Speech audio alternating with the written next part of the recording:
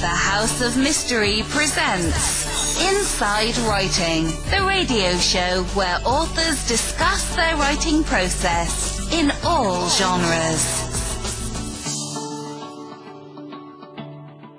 Welcome back into the House of Mystery, and I'm sitting at the controls, Al Warren. And on the East Coast, we have Mr. Michael Hawley. Hello, Al. Well, you're back. You've been gone for a while. Oh, yeah. So I'm back, ready to go. So had his COVID and had his shots and everything. So you're all set. Yeah. Only a little bit of scar tissue in the lung, and I'm ready to go. Well, at least it was only in the lungs. You know. Yeah. There's a report about the penis, hey, coming up now. Oh my gosh. 2 different universities now. 20 men have had damage from COVID inside their penis. So just look out. Jeez. I'm just giving you. And you're old too, right? You're very, very. Yeah, just a month older than you. Just remember that, Al. Yeah, that's right. I'm still 58. Hey, oh, I'm 59, so it's old man. Okay. Well, now we have a special. We have a double header today. We have 2 guests writing under the name of O.E. Tearmann, and we're going to be talking about the new book, The Hands Were Given, Aces High, Jokers Wild, Book 1. So I'll introduce to you our 2 guests. It's Olivia. How you doing? I'm doing all right. How about you? I'm wonderful. And then we've got E.S. Hey, Alan. Thanks for having us. It's a pleasure. It's always good to talk to people that are writers, you know. How did you guys, before we get into the book and into all the what you've been up to, how did you 2 meet and get into writing together? We actually met about a decade ago now, give or take, when Olivia set up an Irish language speaking club through Meetup. And I was the only person who showed up to the first meeting, so we started talking.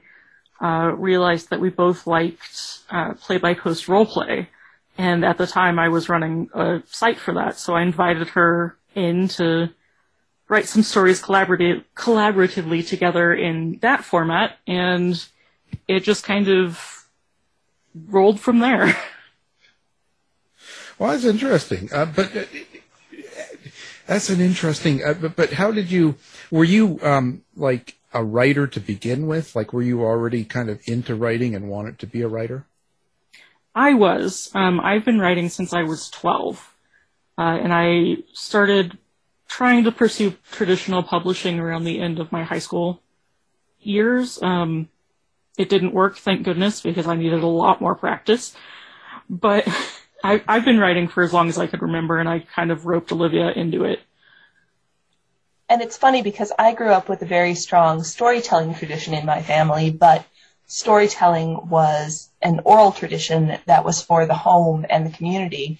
And I had a nascent idea that writers lived in ivory towers on academic campuses and didn't leave. And people like me didn't write books. And it took getting to know ES and getting out and about in Denver to realize that, hey, normal people can do this. I mean, I wouldn't call us normal, but well, yeah usually as I well, as I get to know people, and even as myself writing, the further I get into life, the less normal I think I am. So, but there must have been a point, like even if you're a writer or a storyteller, and I find this a particular point in your life that you felt confident enough to publish something you've written. And what do you think that thing was that happened to each of you to make you feel confident enough to let the world read your stuff? Start with a yes. Oh, gosh. No, it's a tough one. It's a tough one. I like making guests think. Well, I mean, because, you know, there must, but there must, you know, because like, you know, we all have our backgrounds where we're storytelling or we want to write, but we don't and all that. But there's usually a thing that we kind of go, no, I can do this. And actually, like you said, you were sending you were thinking of going to a traditional publisher and it wasn't working. But there must have been some sort of something in you that thought, well, I'm good enough, even if you weren't quite ready. I mean, for this particular series, that thing was Olivia, quite honestly. We had written a draft of the entire series, and I was content to just put it on the shelf and let it be a thing that we wrote for ourselves, and it was cathartic because we were dealing with a lot of things that were coming up around 2016. And Olivia pestered me into publishing it, and I still freak out every time I think about our books on Amazon and the fact that people are reading our books, but they're there, so I have to pretend to be confident. So Olivia is your confidence. Yeah, pretty much. Well, 2016 was a pretty boring year. Nothing much happened. I mean, compared to 2020. Yeah, 2020. Boy, well, that kind of ties in a lot. The world we've lived in for the last, let's say, 5 years or a little longer, maybe. A lot's happened and a lot of drama going on. Mm-hmm. And when you look at it, so your book is kind of it's science fiction, it's dystopian. It's kind of got a lot of stuff going on that is relatable to this world. So, what made you? I don't know if I say write it, but what made you kind of go in the direction that you did? Like, what is it you hope people get out of the book? Well, actually, it has an interesting backstory to it. We started writing this series in 2016 as things were getting dark, as partly catharsis, and partly it was my streak of, let's call it perverse optimism. We had heard a really nihilistic streak in all the community conversations in our town of Denver. And a lot of the conversations kept coming back to, we're screwed. And like I said, I have a perverse streak of resolve in me. And I said, okay, fine, let's posit we're screwed. And let's write our way out of the darkest version of America we can imagine back into something good to prove, yeah, it can happen.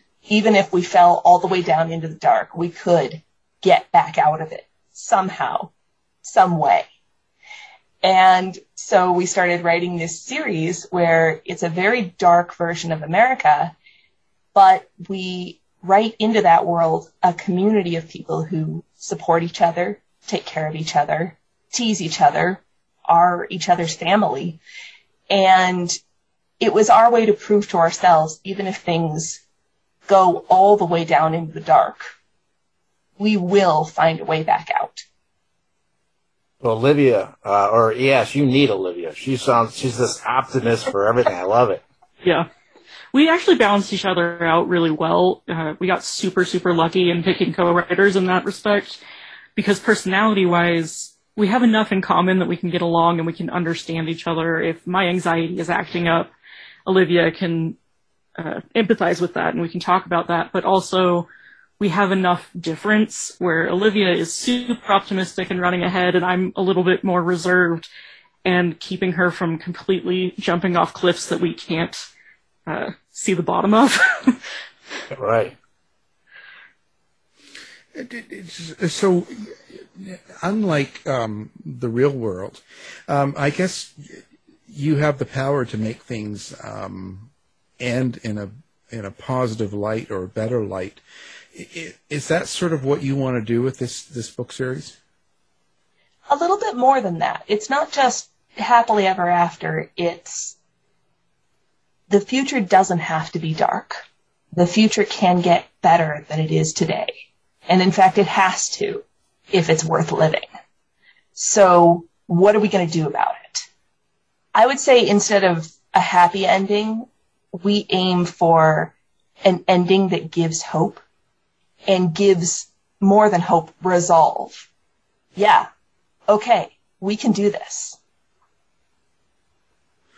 Well, I like that. Yeah, so there we go. We're we just had Peter Tatchell on. You know, he's the there's a Netflix about him, Hating Peter Tatchell, and he said that. You got to kind of close your eyes and dream of the world that you'd want it to be, and then wake up and make it happen. Exactly. Very, very positive. I recommend seeing the Netflix show for sure. So your characters in this book. So Aidan, who is Aidan? Where does Aidan come from? Aidan came a lot from my personal experiences, struggling with gender identity and mental illness and feeling accepted and being able to find community. Like Olivia said earlier, we started writing this partially as catharsis, and I needed an outlet for all of that was sitting in my brain, and that kind of all got not all, but mostly got channeled into Aidan, who took those issues, I don't want to say to an extreme, but further than my individual self has. Wow, I'm speaking really well today. You're doing fine. Yeah, Aidan came a lot from me and my struggles and my desire to see that representation on the page that I hadn't seen before. So this is really besides being a great fiction, this is a self-help book too. Looks like. Kind of, yeah. I mean, it was for us writing it, but Yeah. One of the things we wanted was to provide that representation and that hope, and to say, hey, friends in marginalized communities, you're not alone. And if we can band together, here's a way that we could potentially do it, and here's some role models, in a way, don't necessarily follow their pranks, but follow how they learn to support each other and how they learn to communicate. And if we can do that, maybe we can improve our own communities and the society around us. Yes, if you have a commanding officer, definitely don't put shaving cream in his shoes. However, it's good for writing purposes. Oh, come on. Yeah, have some fun. But yeah, we definitely wanted to give role models for a number of different issues. So there's Aidan. The cast of characters is an ensemble, so there are a number of different characters with different issues going on, and each of them, in their own way, heals and grows by being part of this community. I was just going to ask about your ethnobotany. Is that part of the book, or is it any characters with that? No one character specifically gets it, but it is definitely it went into the backstory. For example, careful readers will notice that a lot of the food is based in amaranth, because it's 112 on a good day in the summertime in our future world. We can't survive in a lot of places anymore. So they've replaced wheat as the staple crop with amaranth.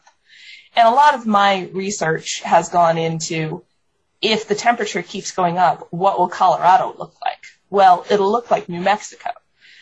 So none of my ethnobotany has specifically gone in, but I'm trained in horticulture, and a lot of my extrapolations from my own research has gone into the detail building of the world, which has been fun because there are a lot of plants that I have seen in the Southwest, in the deep South, that I would never want to deal with, and I make our characters deal with them. Yeah, okay. I wonder, so you said each character has their own issue or challenge that they're trying to overcome in a positive way or deal with. Where do you draw your characters from? People you know? Is it more than just personal? It's a combination of things. There's some personal, there's some people we know, there's some inspiration from news stories from around the world, things we pick up on the internet, basically anything that we found particularly interesting and compelling for us that made sense within the scope of the story, we tried to explore at least a little bit. So another question is the because of 2016 and all of the stuff going on in the United States, you could almost get yourself into trouble on certain readers because you are kind of taking a side or something. So is that why you approach it slightly differently so that it would be attractive to all readers? Oh, we are unabashedly taking a side. We don't even try not to take a side.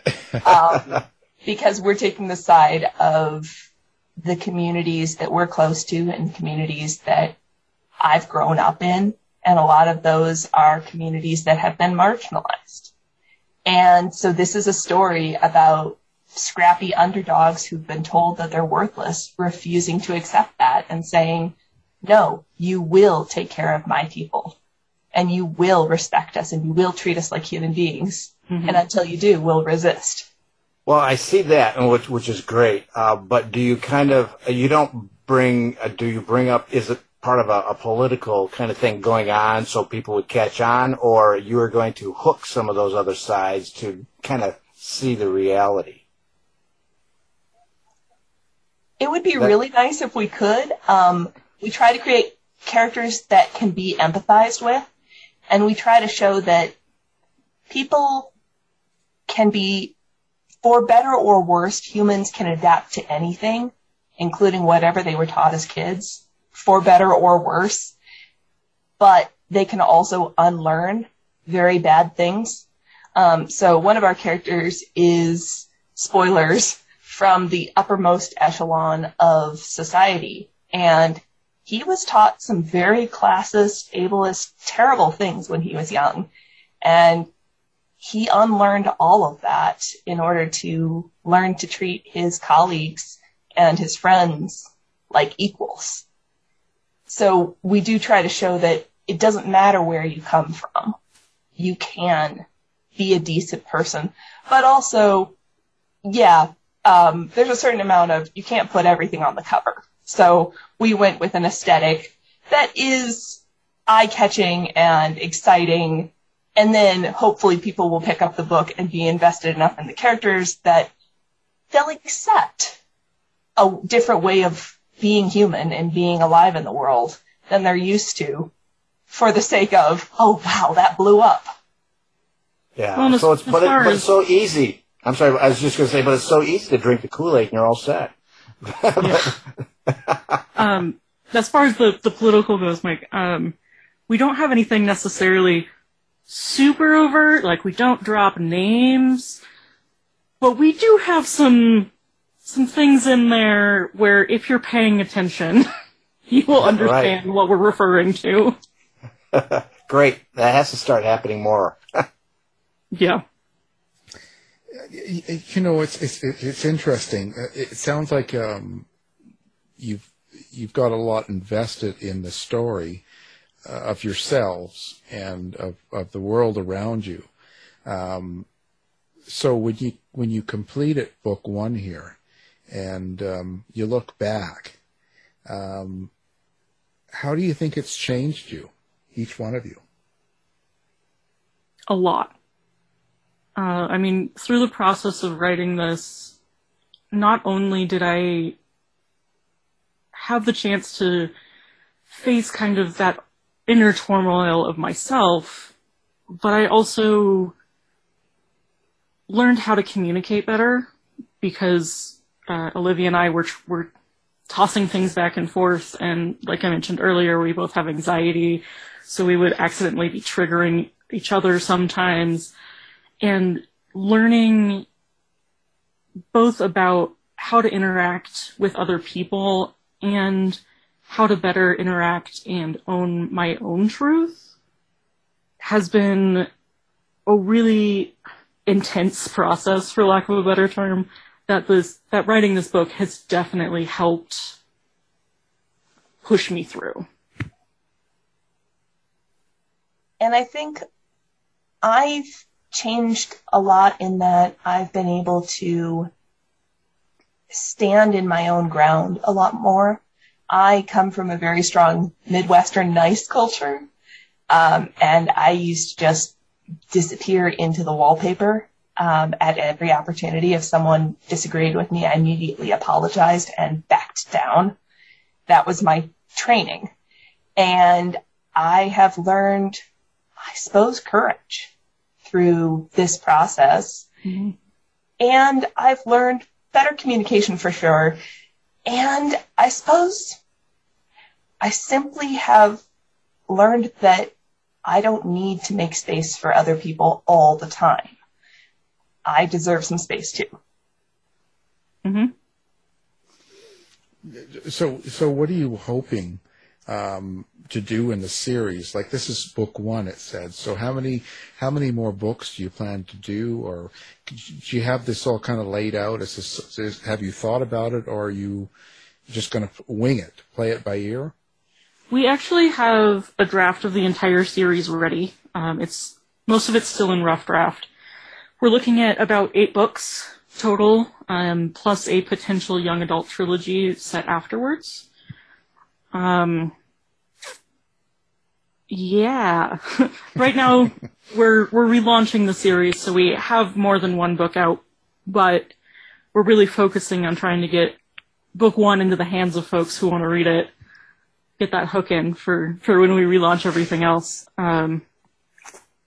But yeah, going into publishing it with an entire draft of the series, I think, has been really helpful, because it's something we don't have to freak out about when we publish every book. Oh no, what are we doing for the next one?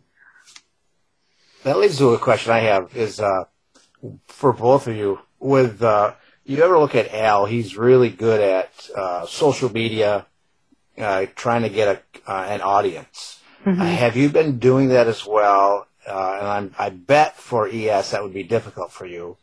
But have you been trying to do that, making yourself available on different types of social media? We do have social media accounts. I do social media for my day job, so I leave most of it to Olivia. And I pull it off by, so I'm a landscaper by trade. I own a small landscaping business. In the middle of winter, I go on Buffer, and all year I've been saving anything that makes us laugh or looks important or is interesting, and I sort through this huge folder of things I've saved and things that caught my eye, and I load up Buffer with a year's worth of general social media posts. And then we write up books that we've liked in our own genre, and we do a weekly, but don't quote me on that, blog of reviews of podcasts and books and anything we've bumped into that we liked.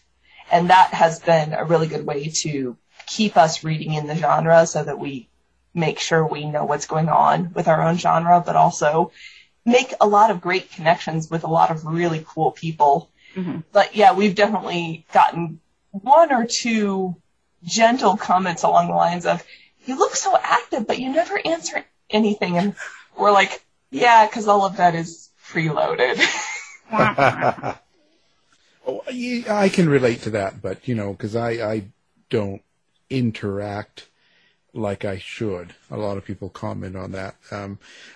I think the problem is because it's got to a point where I get, sometimes I get 200 messages a day. Mm-hmm. And a lot of it's not very nice. And so I found myself following. That's just from me. That's just from me. Because in the world today, it seems to be there's a lot of people that really enjoy hating you for whatever mm-hmm. reason. And so what they do is they follow you, and they continue to hate you, and they send you 3 messages a week. Mm-hmm. 3 emails saying how much you're disgusting or whatever. And so they kind of do this. And when you get so many, after a while, the very first is to respond. And then, of course, then you learn, no, it's better not to. But then it's hard to start going through them all to find out which is good and which is bad. Mm-hmm. So you just start I've almost kind of walked away from that end of it. Because if you get too involved in that, then you lose focus on what you're trying to accomplish, like your writing or whatever it is that the person tries to do. Right, and we've got books to write. Yeah, and not only that, the thing is, what happens is, I think it absorbs into how you write then. if you're holding on to this anger, or if you're having a fight with people that are online and all this stuff, it really doesn't mean anything, because it's not that important. It really isn't. But you get so wrapped up, then when you go to write, it changes the way you write. So I think it's probably a good thing to stay away from. I mean, I get it from all ends, because I'm autistic, I'm gay, I'm colorblind, I've got it all. And people love to jump on all of it. And because I make mistakes, I'm human. I think the best thing you can do is own who you are. Take it and just run with it. Like, I am who I am. I'm not any different offline as I am on, or on air, off air. It's just, this is who I am. And a lot of people dislike that. But at the same time, I'm not going to change who I am. So I think that's an important point. And I also get the feeling that's kind of what you're trying to accomplish with this book and the book series. Yeah. Definitely. Although I'll admit a much more prosaic reason on my part. 12 hours in a garden when it's hit 100 degrees, Ooh. You don't have any brains left when you get home. So I love my gardens. They sap my energy in the summertime. So I pretty much don't turn the thing on. And I'm lucky if I get a chapter in the morning. But yeah, it can get very toxic very quickly. And I have some issues with anxiety and social shame. So I'm very selective and very careful about how I interact with any of that. And I tell myself, yes, it's important to be on social media, but I have the right to draw the line and say, no, you don't get my energy. That's for my creative stuff. You don't get my energy. That's for my writing. Also, we are with a publicist and a press, and Amphibian Press and Creative Edge Publicity have been hugely helpful for us, because they essentially sort the wheat from the chaff somewhat for us and say, why don't you talk to so-and-so, instead of us wandering around the dangerous terrain of social media saying, hi, can we be friends? Yeah. Which is a good way to get bitten by something or someone. But yeah, like you were saying, Alan, the sense of community and the sense of being able to own yourself and to stand in your own power is definitely something that we want to get through with this book. In the writing of it, we both learned a little bit more how to do that for ourselves, coming from various marginalized communities. And not to sound too preachy, because it is still a fun sci-fi book, but there is kind of that hope for our readers to be able to find that power and that strength and that community within our characters. And kind of to that end, we have resources in the back of every book that deal with a lot of what our characters go through in that book. So we've got mental health resources, trans resources, queer resources, things of that nature, because we do want this to be a fun book and a fun series, but we also want to be able to help people with it. Expect things to go the way they did, let's say around 15, 16, like did it all sort of, because I look at things and I'm still shocked. I'm still surprised, because it seemed to me like the 90s were a good time.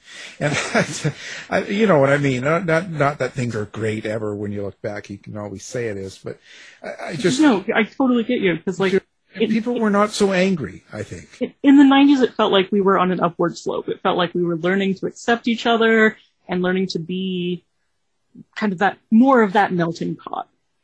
We obviously weren't there, but we were working on it, and then we kind of backslid. But no, we did not expect it at all, despite what happens in the books. We do have some running jokes about the fact that certain things were not intended to be prophetic. So it's your fault? Is that what we're saying? I mean, if it is, then hopefully the good can happen too. Exactly.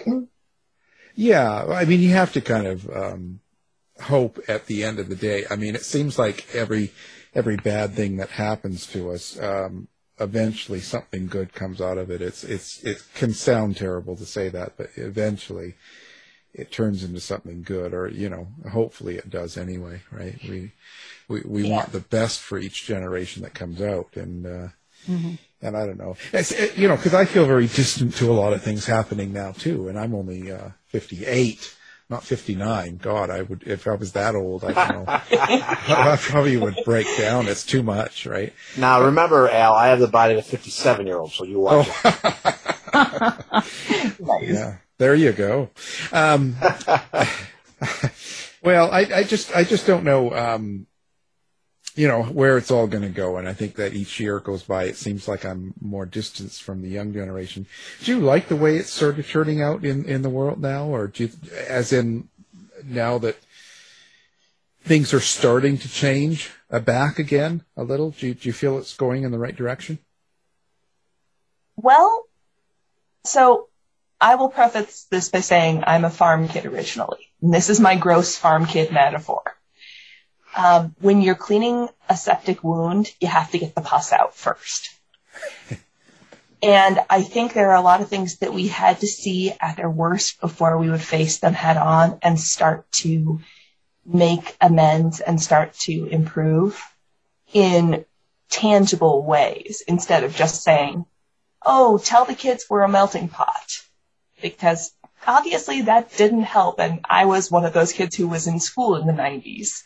And I'm still standing here with my head spinning going, this is not what I was taught in school. But that said, I can see that now we've had to face it head on as a country. And we've had to really look this stuff in the eye. Essentially, we've had to look our own demons in the eye and realize that they're there. I think there is growth in that, and there is value. I want to say this very carefully because it should not have cost the number of lives that were lost for us to learn that we needed to do things differently. But I feel like we're starting to clean the pus out of the wounds of this country, and when pus comes out of a wound, it's disgusting. But after that, you start to heal. Also, the way I see it is, it's kind of like the last stand for a certain segment of the population where now they're going to be more of a minority. So it's a big fear thing. And so it's like this was their opportunity. So I'm an optimist as well. So I see things going in the correct direction. So I think your book is kind of a perfect timing for this. I'll be the resident pessimist. I'm not going to get into why, because that will take longer than we have left. But I do think that having the book and having the hope in the book and the hope in my co-writer definitely helps me face what I think is happening, which is nice. So, and this is why we write scenes where Aidan is being pessimistic and his boyfriend turns to him and says, "Stop that." Yeah. Well, but it's easy to be that way because, we have hope and then some things don't work out and so we lose faith, right? That's sort of how it is. But, as you were saying, you got to clean the septic out and, we see the pus every time it leaves Mar-a-Lago. So it's, I didn't say it.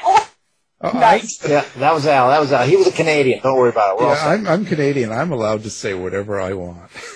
Nice. about the pus that lives down there, and I just sort of I'm still kind of in shock with the whole thing, but it's just what we got to deal with, and we're going to make it better. So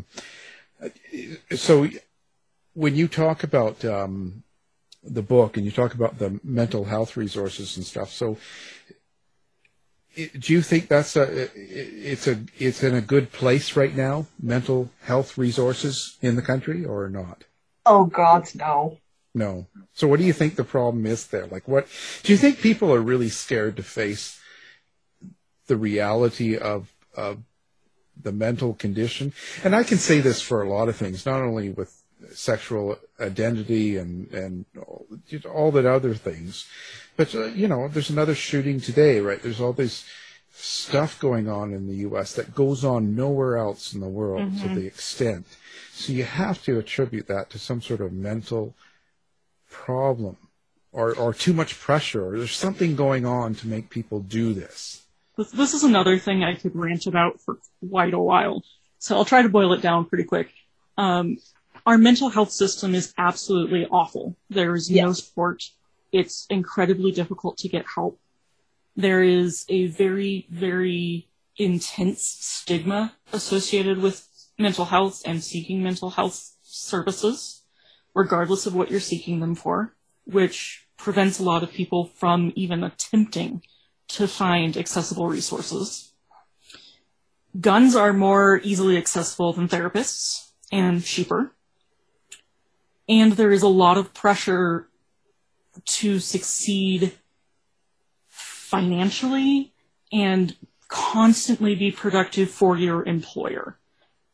One of the things that we didn't intend to be prophetic, but kind of is in a way, is the corporations in our book literally owning people. And if you look at it from a certain point of view, we exist, and this isn't necessarily purely an American thing, but we exist to make money for the capitalist machine for our employers. They don't care about our mental health, about our physical health, about our social lives. As long as we can make money for them, that's all that matters. We're replaceable. And that is hardcore awful on the mental health, to know that every day you go to work, you spend 40 hours a week with someone who thinks that you're replaceable and doesn't care. And we don't have good vacation, we don't have family leave, we don't have a lot of things that a lot of the rest of the world has in any sense, like even a marginalized, a tiny little bit to help. And then if you add on top of that all of the bigotry and the hatred that gets continually cycled through our media and through our leaders into our society, it just becomes a cluster, and it becomes this pressure cooker for people who have no other way to express themselves except through violence, except through lashing out, because that's the only avenue left to them. Yes, you should write a book with Olivia, maybe. Oh, I know, right? Yeah. Well, and it is sad because it's a multi-layered problem. I come from a family that had many generations of walk it off, you're fine, was the mindset, but we had a few suicides a generation. Well, my generation is finally saying to the younger generations, we got to get help. We got to do something about this. And then we run into the fact that the entire system for mental health care and resources is vile. And you can kind of understand why our forebears just said, walk it off, because it was the only option available. Yeah. Yeah, and that's ridiculous too, right? You know, I don't understand it, and the healthcare is just crazy. Especially when we're quote unquote the richest country in the world. Yeah, for the corporations. I think that's one of the things that stuck out most about your book, was about corporations really kind of owning the country. And it's sort of something, you know, it's funny because other countries, like even up in Canada, they're worried about that kind of mentality leaking over, and it does. And because there's still a lot of social activities, like, you know, the medicine and all that you don't want to lose that, because, man, once you see it, like I broke my ankle in Seattle at work, and what do? I go home to Vancouver to get my surgery or anything done, because it's 10 times better and it's free.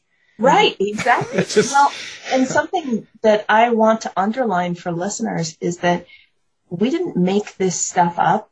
We drew on what's happening now, but more than that, we drew on the American Gilded Age, which was roughly the 1860s to the 1890s. A lot of the corporate control that we write about was already done by Rockefeller and Carnegie and Pullman and the robber barons, as we call them in America. They had company towns where they decided that you lost your home and your livelihood if you didn't say, I think it was Carnegie, I may be wrong on that, said, if you don't go to church this many weeks in a row, we kick you out of town. People deciding for you what your morality should be, your livelihood should be, your place in society, and your worth and your expendability should be, that's already happened here in America. And one of the underlying themes of our book is, let's not have it happen again, because we're headed there. And this is where I get less optimistic and more righteously furious, is I know enough history that I can see us slipping into a second Gilded Age.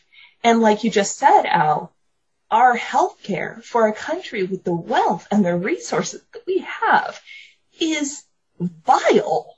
It is pathetic. Yeah. Yeah. It's an abomination. Well, it's really bad, like I have a family doctor in Canada I can go see any time. It's just totally different. A different feel and a different type. And there's no system perfect. So people that say, oh, they did this or they do this wrong. It's like, no, there's no system that's perfect. But I'll tell you, I have access to both, and I have the medical in both. And I'll tell you, I don't even give it a second thought. After being alive only 58 years, not 59, I realized that there's nothing I would choose to have done south of the border. Mm-hmm. Well, you know what's interesting, Al, is that about 20 years ago, I think, that there was misinformation passed on to our electorate in the United States, saying that, oh, go to Canada and you're going to be in lines forever. Yeah. That's what everybody down here thinks. And then but it was actually a scam, and it worked. Mm-hmm. So I remember hearing that tripe. I hear all sorts of stuff, and none of it. My partner lives in British Columbia. Yeah. They recently started therapy. It took them about a week to find, or not therapy, sorry, they started medication. It took them about a week to get a prescription. It took me 2 years to find a therapist. Wow. To start trying to find a prescription. And my own perspective on this, aside from my family issues and the stories I've heard from some of my cousins, is that my grandma, I'll tell you this because the statute has run out and she's old enough that she won't get in trouble, but she used to be we called her the town help woman. If you couldn't afford the doctor, you would go to my grandma. She was a registered nurse, but on the side, she would help people who couldn't afford the hospital in this little town in Wisconsin. And that tells you a lot when little towns have these people who will help out on the sly and can get arrested because they're practicing medicine without a license. I do not recommend people practicing medicine without a license by any means. No. This tells you a lot about our country, that when I was a child, and I'm in my early 30s, I was watching my grandmother help people get splints on their wrists around the kitchen table because they couldn't afford to go to the hospital in America. Yeah. I got to tell you how coincidental that right now I'm writing a book called Jack the Ripper in Canada, which is actually I'm a true crime guy like Al. So, but what's interesting is in the mid 19th century, the United States refused to have any kind of licensing because that took away your rights. But in Canada, because they were part of the British Empire, that they had that, and it really what the psychopath that I deal with, he was what they called an Indian herb doctor, but he didn't do it to help people. He did it to make money and scam. But it was that battle right there. So it's kind of interesting how you said that. Well, and the fact that it's still happening. I mean, over here we called those guys snake oil salesmen because, we had a lot of them. But my grandma was literally, somebody would come in and just say, can I get a splint? Or is this cough bad? Should I actually go to the hospital? Or we ran out of medicine. Is there anything we can use around the house so we don't have to pay for more medicine? And the reason I bring that up at all is this should not be happening in a country as big and as wealthy as ours.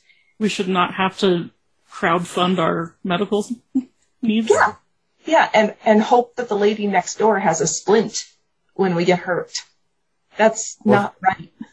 Well, speaking of people who care, but actually the opposite side, because Al and I, we like to talk about people, psychopaths, psychopathy and sociopathy, and serial offenders, serial killers.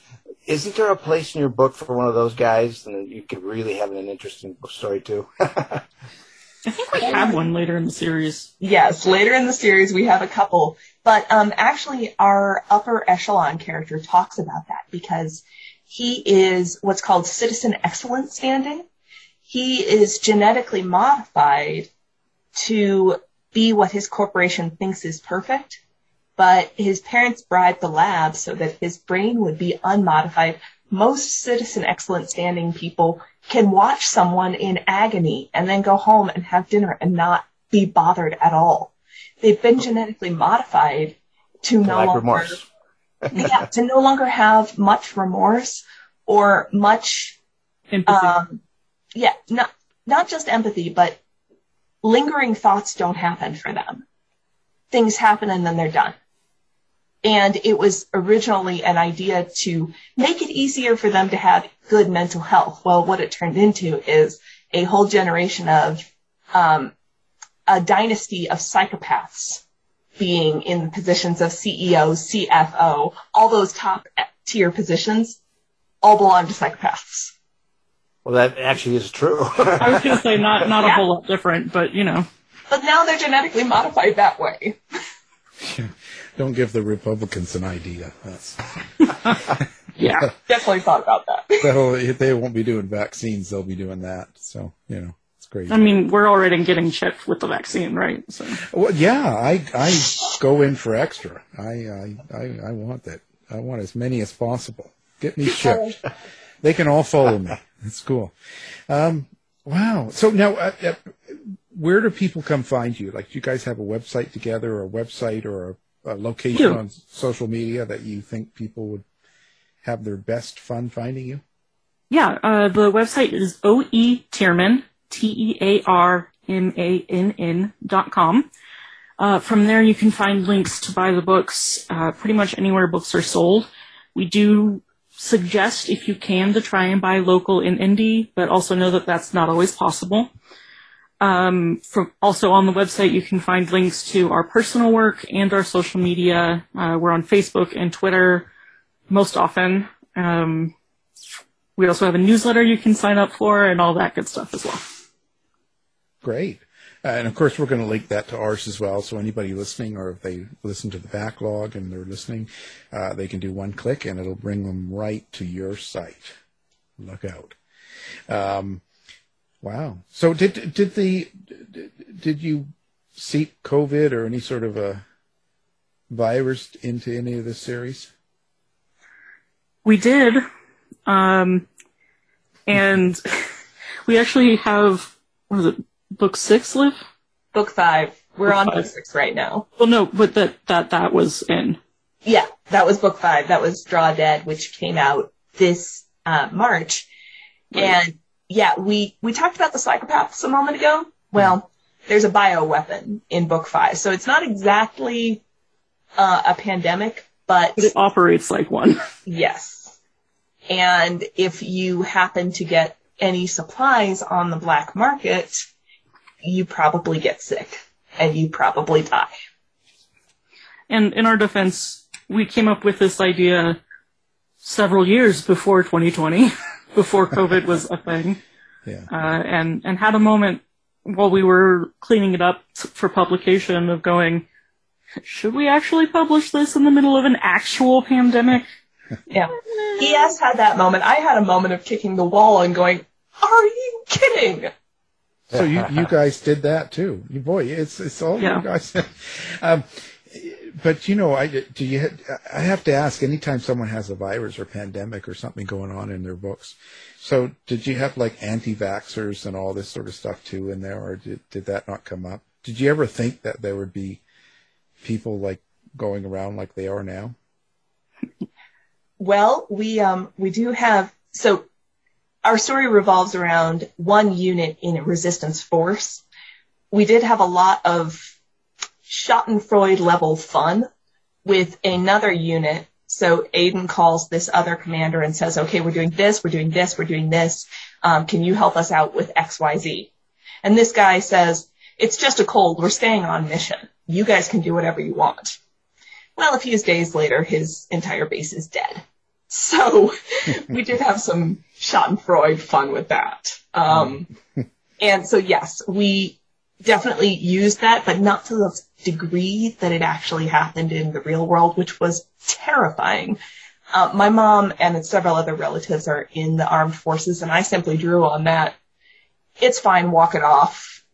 Oh, you're passing out, walk it off mindset that is so deleterious in the American armed forces and leads to so many suicides in our armed forces.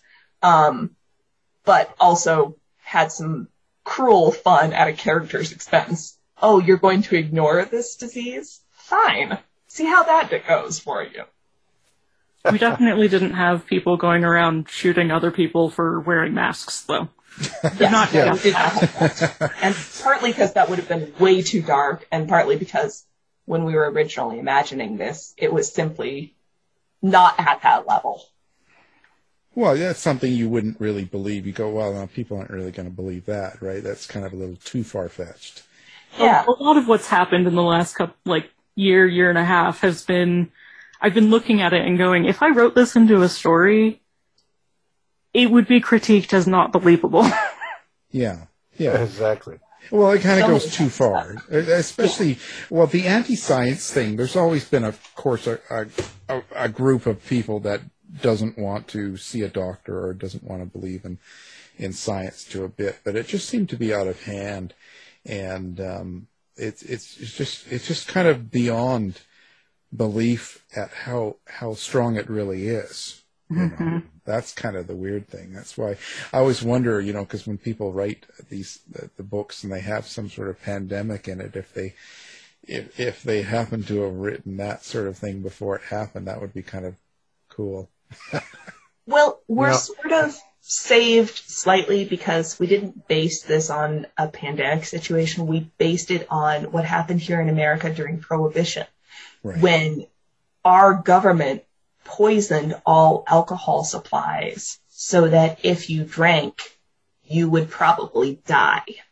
They really did kill people for doing something that the government didn't want them to do. And granted, they made it very public. There is poison in all of this stuff. Don't drink it.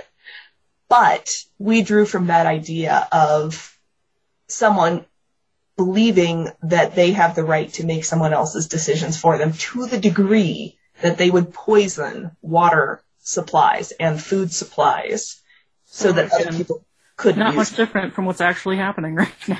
Yes. Yeah. So we were somewhat saved in that it wasn't directly analogous to what was happening with the pandemic, but I definitely kicked the wall and cussed a little bit as we realized when Book 5 was going to come out and in what circumstances. It was a painful realization. So what we can do is I can start a conspiracy now that I think there was an ES and Olivia in Wuhan a little bit ago, Al. Please don't. And guess what? They're doing something for their book. That's what I'm saying. Just That's right. Yeah, it's all one big marketing scheme. It's very, very right. well thought out. That's great. Well, geez, this has been great. I've really enjoyed talking to you guys. We are running out of time. Plus, I've got to go to an anti-vax rally here. And, Yeah, I've got an NRA rally to go to. So yeah, I've got lots of things to, I got a lot of things going on. I got to get some. Well, I literally have a pagan ceremony to get to tonight. So there you go. And geez, we had Michael Hughes on, and he was part of that big magic for the resistance. They were all. Mm-hmm. Oh yeah, that was really cool. Yeah, that was fun. Anyway, our guests have been from the writing group OE Tearmann, and the book we were talking about is The Hands Were Given, Aces High, Jokers Wild, Book 1. Thank you guys for being here. Thank you so much for having us. This was an amazing conversation. This was outstanding. This was lovely. Thank you. To find out more about our show, guests, or to listen to past shows from our archive, please go to www.houseofmysteryradio.com. The mission has been completed. The end! By George, he's got it! It is the end! I'll see you. If you're lying to me, I'll be back. This has been a production of Something Weird Media.